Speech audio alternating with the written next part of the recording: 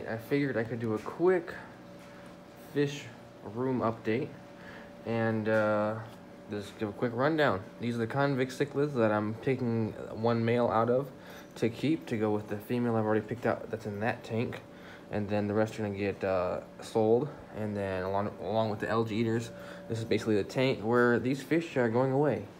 And then this is our new dapple dachshund, Gus. His name's Gus, and he's absolutely adorable, and I just uploaded a video about him if anybody's interested in dachshunds, or dachshunds, or dachshunds, or doxies, whatever you want to call them. Over here's a 29-gallon. It's looking pretty good. It needs the water to change because the water has a little bit of, I don't know, algae bloom, I guess, and it's a little green, but I've been dosing fertilizers pretty good and getting very good results with new leaf growth. Yes, these are not pretty plants. Yes, these are not aquascaped, really. They're just kind of in there. But that's not, I'm not going for like a pretty aquascape tank. I'm going for a realistic, nice green leaved planted tank. But a little female, there she is back there. That's the one I've picked out so far out of that batch to keep. So I don't have the male yet. She has a parrot cichlid trait. She is a parrot cichlid convict cichlid cross. She's a very prominent red belly and blue fins. The camera's kind of struggling to pick it up, but that is the female I picked out to go with whatever male I decide to pick out. Still, I've not found a good male I want to keep yet. But yeah, this is a 29 gallons, doing fantastic. And now onto the 45 gallon. The 45 gallon isn't doing bad. The goldfish is going to be going away. The goldfish just produces way too much waste nowadays. He was cool in the, it wasn't my fish to begin with. It was a relative's fish that decided it was too much for them, and I took on. Just because they didn't want to get rid of it, they still wanted to be able to see it or whatever. So yeah, He ended up in my tank. He's just too much for me now. He just produces way too much waste. He's cool to watch. He's active. He's pretty. But just too much, way too much poop. So he's gonna be going away as soon as I can rehome him. And then everybody else is doing real good. Angelfish are doing great. Koi are doing great. There was one dojo loach left of 2. I woke up the one day and the other one was just not alive.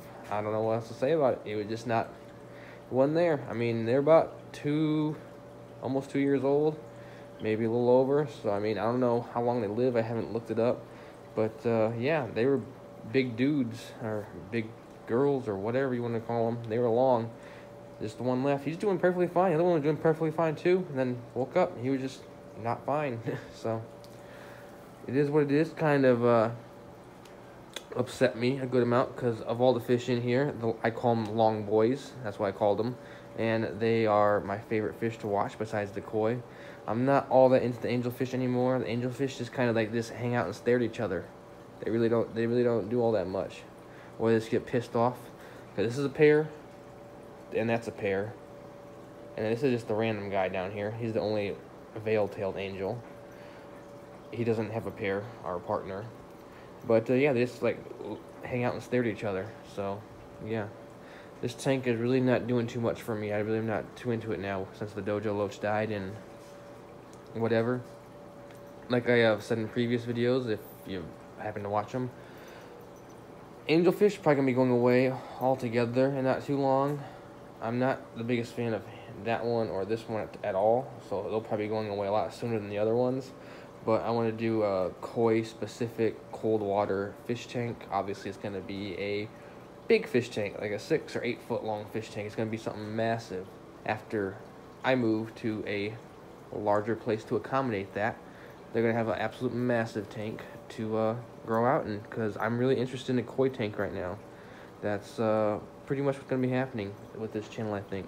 After all these fish either move on or pass on, there's just gonna be koi left, I'm thinking, because I'm not too into any of the other fish right now currently with tropical fish.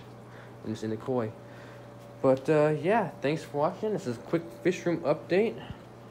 Just wanted to say hi, and yeah, give me your thoughts in the comments. Thanks for watching.